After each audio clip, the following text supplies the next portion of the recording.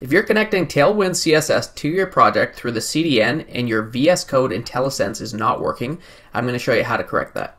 So I'm here on the Tailwind installation page. I navigated over to the CDN tab, and it's going to explain here that the CDN is designed for development purposes only, not intended for production, of course.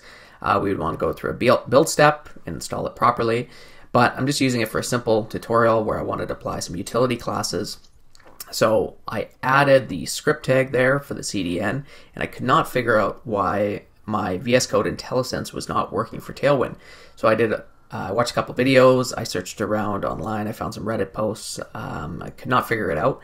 I uninstalled the extension, I reinstalled it, I was looking for the Tailwind config file. I thought there was one within VS Code.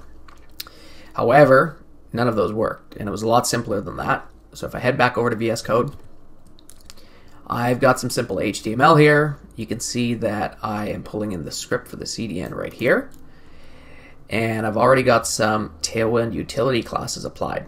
Now let's say I wanted to add some margin on this paragraph here. If I start typing in MB, nothing is coming up, and I could not figure this out. So VS Code cannot read the script tag being here. It does not realize that Tailwind is supposed to be applied to this project. So the way we need to correct that is we need to go over here in our project folder. I'm going to add a new file, and I'm going to call it tailwind.config.js. We can leave this completely empty.